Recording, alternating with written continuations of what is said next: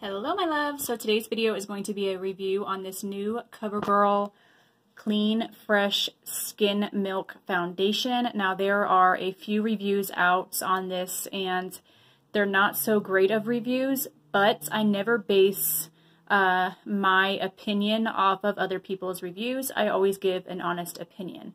Now this is the Covergirl Clean Fresh Skin Milk Nourishing Foundation with coconut milk and aloe extract, and it's a dewy finish. So I got the lightest shade, I'm pretty sure, and it's in 510 porcelain.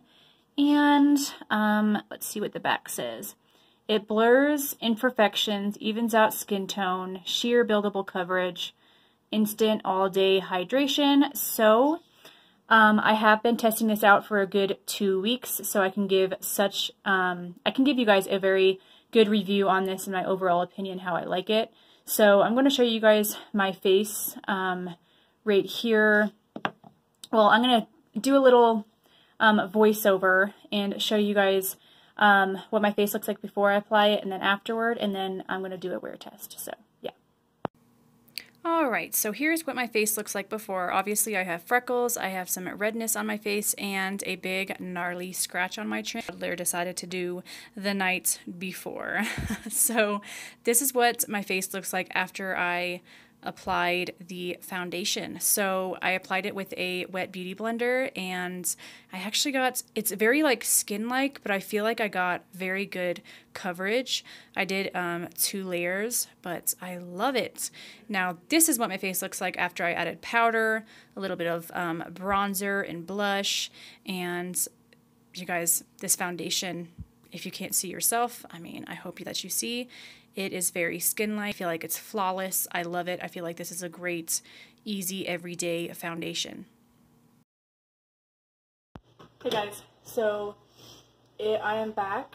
I had a little play date with my friend Taylor. She has a son that's like 6 months older than Hunter.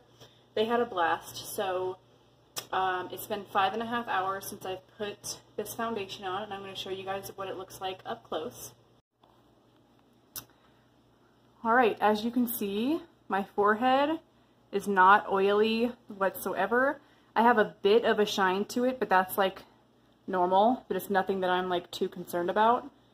My face is looking very fresh, like not cakey at all.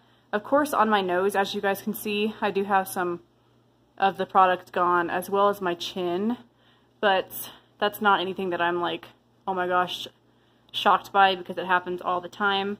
This cheek right here looks great too. My bronzer and blush have stayed on really well.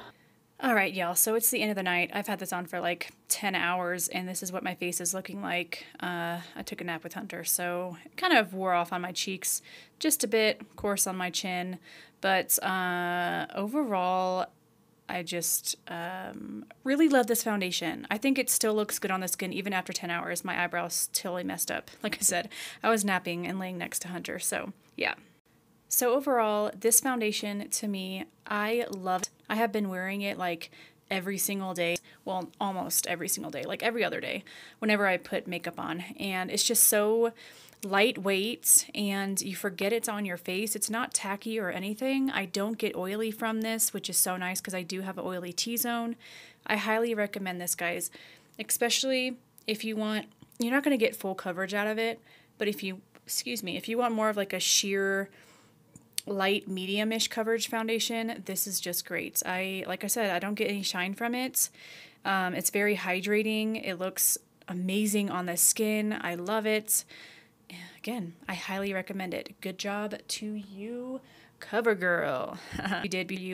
Hit that bell notification button so you don't miss out on any of my upcoming videos, and subscribe. Thank you guys so much for watching. If you have any requests on any other foundations you'd like to see me review, then comment them down below. Bye.